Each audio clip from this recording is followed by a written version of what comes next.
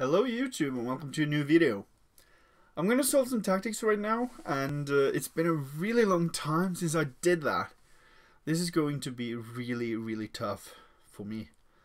But please join in and pause the video before I either find the solution or fail at the solution, and feel free to challenge yourself as well as we go along. So we started out last time with some decent puzzles and ended up at 2,362 in tactics rating.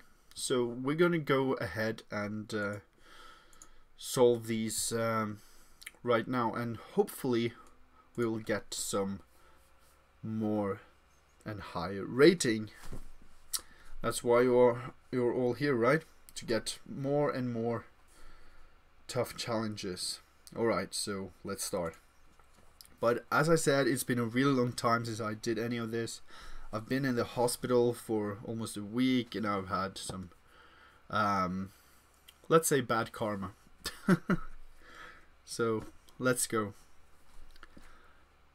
So white's position is quite intimidating for black, I'd have to say. The knight on f7 and the bishop on b3 and the queen on f5 are really just annoying. They're just annoying pieces. And capturing on f7 with the rook does not work due to queen captures back, check, king h8 and queen f8 check, followed by rook captures f8 and rook captures f8 mate. So I have to figure out something else. Even though that would be preferable to get rid of that knight somehow. But I don't see how I can accomplish that. So then we have to look at checks and captures. Since there are no really good captures here, I'm guessing it has to do with a check or a really strong move that doesn't allow knight to h6, a forcing move.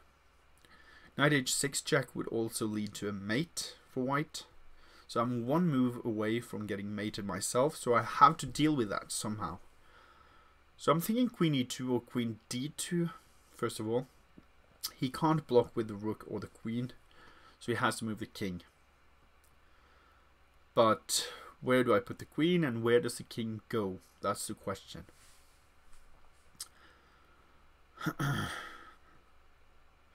So queen e2 check, king to g1. And it's just falling apart. I don't have a follow-up move.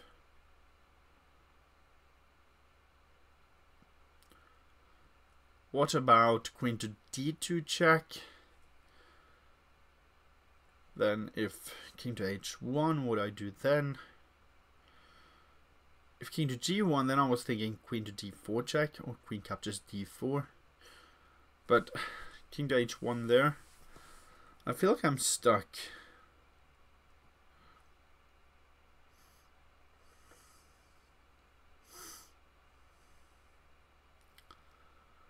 This might also be some sort of puzzle where you try to defend. So we might have to look at g6 also. I just realized. g6, knight h6 check, king h7.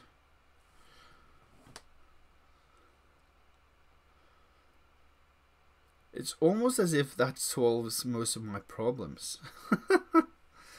Kind of funny, but okay. So after g6, then knight to d8 check. That is disastrous. Yeah, knight d8 check, and he's going to capture on f8. With mate to follow. There's nothing I can do about that.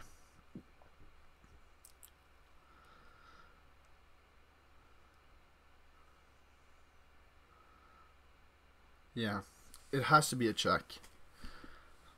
g6 does not work due to knight d8. So queen e2 check, king g1. And queen back to e3. And then if king to h1,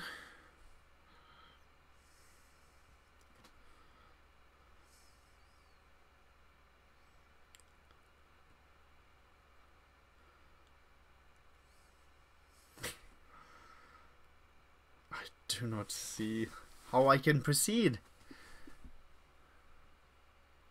What?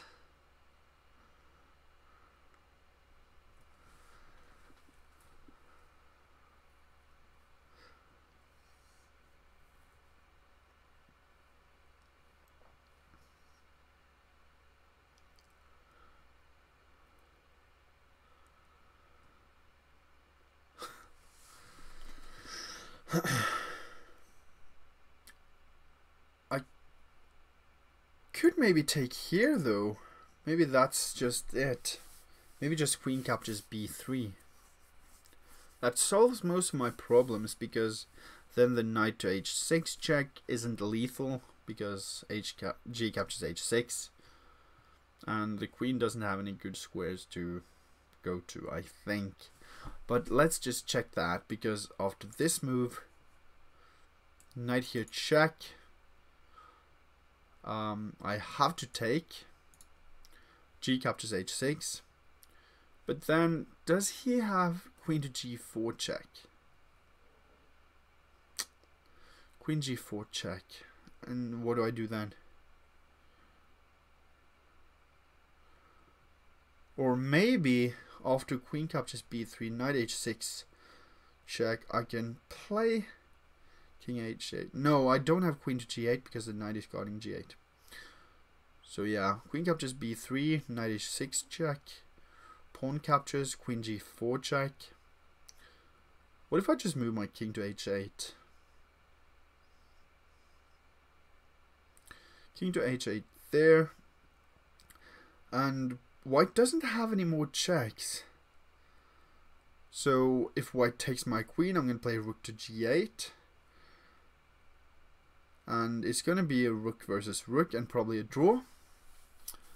If he plays queen captures on d1, I'm going to take on d1.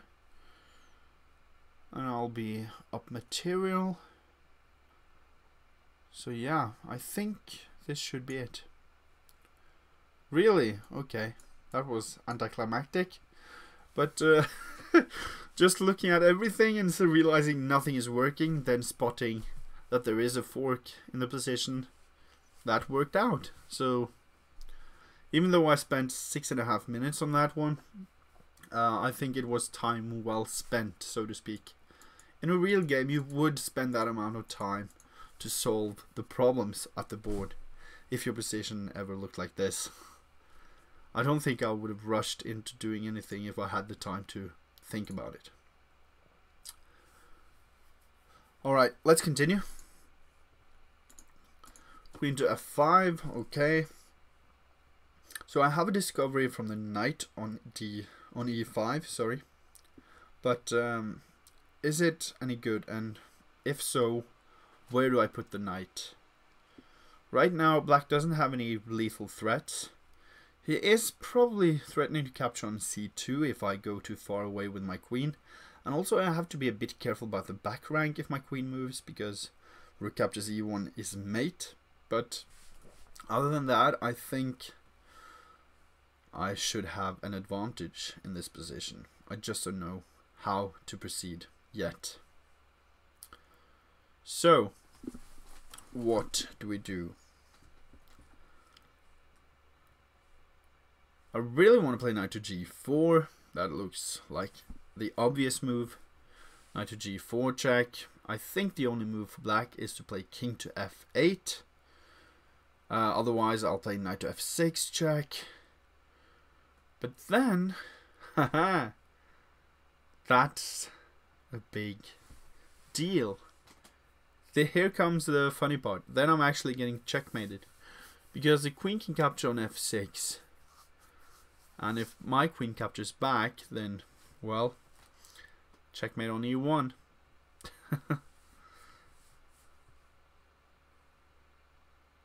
Well, is it though? Yeah, it is. So knight g4. check, king to h7, let's say. Knight f6 check, queen captures f6, and I cannot capture the queen. So knight g4 check, king h7. What do I play there? Do I simply take on e8? Rook captures e8, knight captures e8. But I do not have...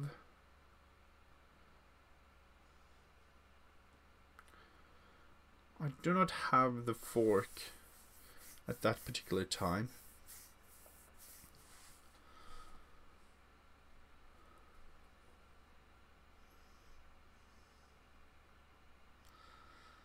And what's the difference between knight to g4 and knight to d7? There might be a difference there that I'm not seeing.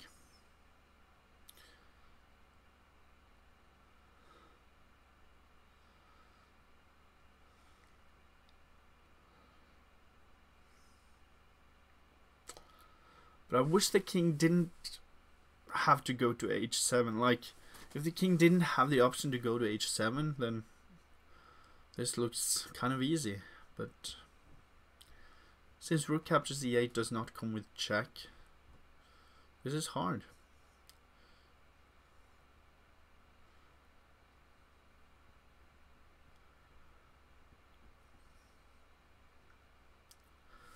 I'm unsure. How about knight d7 or knight g4?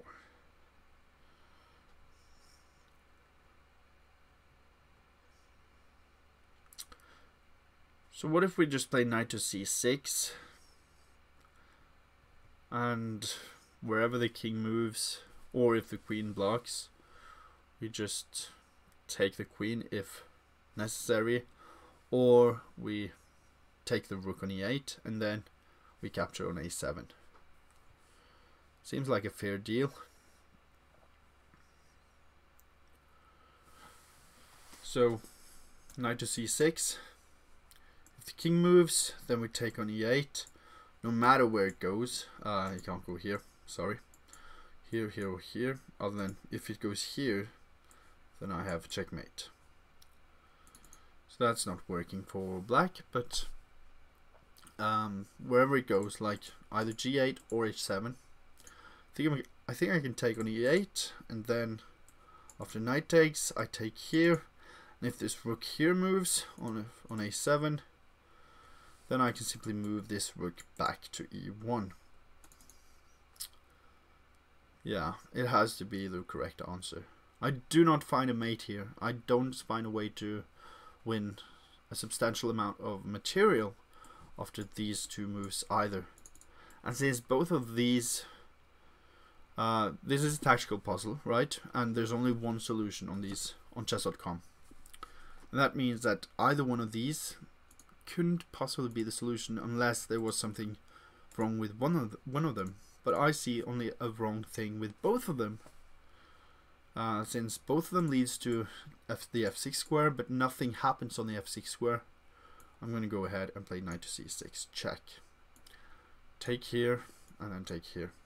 Alright. Good game. That one was rated 2,380. Okay. And we gained 5 points for that one. Cool. So let's go ahead and do another one. So I think black just played knight captures the rook on d1. That's correct.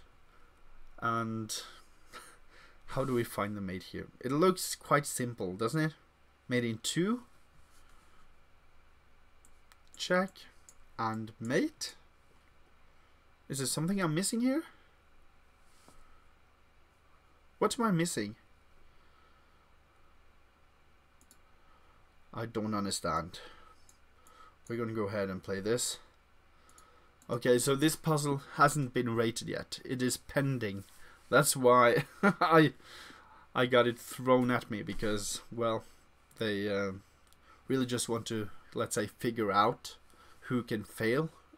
I mean, who can succeed and who can fail at this puzzle. So that's how they estimate the rating of the tactic, pretty much. Alright, But I gained 8 points from that one. That was a mate in 2. That's no fun. This next one will be much, much harder. I bet. Let's go. Alright, king to f7. Yeah, this looks much harder already. What is happening? I'm a piece down. I'm a pawn up, but that doesn't help me very much. The f pawn doesn't really do much. But can I somehow do some sort of swindle in this position? Or did I sacrifice a piece at f7? Nope. I don't understand how this came to be. I could check on h7 because the rook is pinned. That's why. Okay. So the first thing I'm going to look at is rook captures g7 check. After the bishop has to capture back. And then what do we play? We can play bishop h6, we can play rook g1. Rook g1 and king f8 probably. Probably maybe. But if king to f8, then I have bishop to d6. Right? That looks nasty. So rook captures g7, bishop captures g7, rook g1. If king to f8, then bishop d6 check. And the rook has to guard, the queen has to take it, or the bishop has to guard. Either way, I will mate black in that case. So is there anything else? After rook captures g7, bishop captures g7, and rook to g1. Any other moves black can do? He can play rook to g8 maybe. Just maybe he can play that. But then I have queen to g6. Check. Then I'm forcing the king to move to e7. If the king moves to f8, I'm going to play bishop d6 check again. And the queen has to give itself up for the bishop. So king to e7 there. And then what do I play? Then I can play bishop to g5. And the bishop has to take or has to move to f6. Then queen captures f6. His mate. So what else can you play then? Rook captures g7, bishop captures g7, rook g1. He has a check. He can play rook e1 check. Then I take on e1, and I'm at least an exchange up. That should be fine.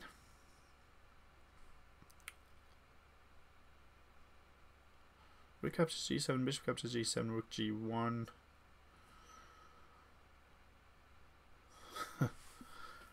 Yeah. If the king moves, I'm simply going to take that piece if it doesn't move to f8. And if f8, then bishop d6 check, followed by mate. No matter what. Alright, I'm going with this line. If you guys haven't tried to calculate this yourself, then please do so. I might be wrong on this. I'm not sure. I feel like I've spent enough time on this line, or these lines. I don't see a good way for him to deal with the threat. So I'm going to go with this. Yeah, rook e1. Alright. Good game. Namaste to my opponent. A worthy opponent. But that's really nice when you can see every single line fails for black. And the probably best move is rook e1. That's kind of funny. So being an exchange up is good enough to win this, since I have the f-pawn as well. But I have to be a bit careful, I think, because the two bishops might become a bit aggressive down the line after some pawns has been exchanged. Alright, one final puzzle. Let's go. One final puzzle. Bishop captures b2. Oh. So, what is going on here? Is black trying to swindle me? First off, I'm thinking bishop captures b2. Why not? But then I'm also kind of thinking king to b1. But if king to b1, then knight to c3, then king captures b2, right? So I'm really unsure what these two moves does. Which one is the better one? Bishop captures b2. Then what's going on? Ah, my queen is hanging. I did not realize that until now. Oh, that's funny. So if bishop captures b2, then my queen is hanging. But is that a problem? Is that a problem?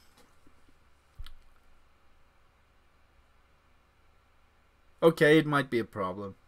I was thinking that after bishop captures b2, queen captures e3, then rook h1, and I'm almost mating black. But the fact is that black has knight to c3.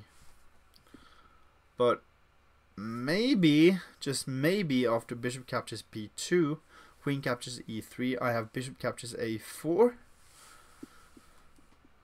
I have two bishops and a rook for the queen.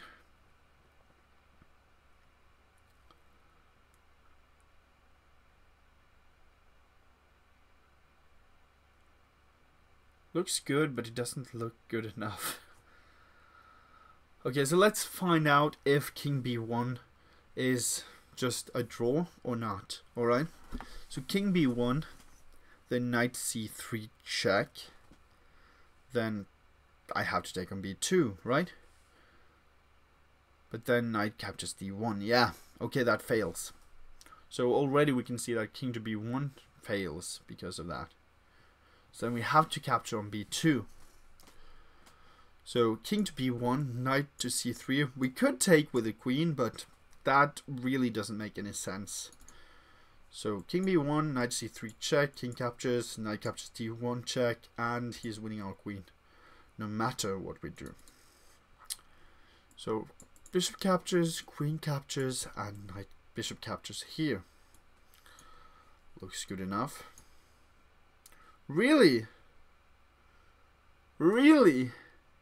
Alright, let's retry it then. So that's not good enough. Huh. Maybe, maybe this one. Oh my goodness. That is freaking awesome. Whoa, that one has a rating of 2,721. Okay, but yeah, bishop f6. Wow, that's astonishing. Like I was just thinking that, well, pick up the knight, that's good enough. I can't threaten mate here on h8. That's my problem with rook to h1, because knight to c3. But with bishop to f6. Oh man, that's funny. And that's so great. Oh man. Because you're stopping all of these moves with these two bishops right here. Wow. I like that. And I think I'm going to end it there as well. Yeah, let's end it there. And let's just have a look at how we did. So we started out at 2,363, was that it? And we ended up with 2,376. But we got one puzzle where it was like, I don't know, mate in 2, check and mate, yeah. And we gained 8 points for that, and that is kind of silly. So if that wasn't pending, that would be worth 0.1 points for us. But okay, this was fun. As I said, it's been a really long time since I've calculated too much in chess. I've played a lot of Bullet and Blitz these past few weeks, but not anything else. And sometimes it's just really great to just sit down and calculate. You feel like a boss when you get them correct. And you kind of feel a bit bad, but still great when you get them almost correct. But as in this case, bishop f6, I totally missed that. But when you don't get those, but you still got the main idea, you will kind of get something out of it. But if you're totally wrong, as in some of the puzzles I've done previously, I'm just completely off. I don't know what I'm doing. That's where you have to deal with you being just a bad player. That's what I tell myself, at least. Like, I'm just a bad player if I can't find even the correct thing to look for. But yeah, that's how I think of it, at least. But this all went very well, at least. But thank you for watching. If you have any suggestions or want to play a game, if you want to chat, if you just want to relax and enjoy some chess, then join me on stream, the Norwegian Chess Giant on Twitch. And I'm also thinking about going on to another streaming channel or streaming page called Mixer, which is Microsoft's own streaming platform. But I'm not sure yet. I want to try it, but there's not many that watch chess at that platform yet. So if I go over there, I might be the first one to ever stream chess on Mixer. Alright. See you guys. Thank you so much for watching, and please subscribe down below or up there, depending on how your head is turned. And bye.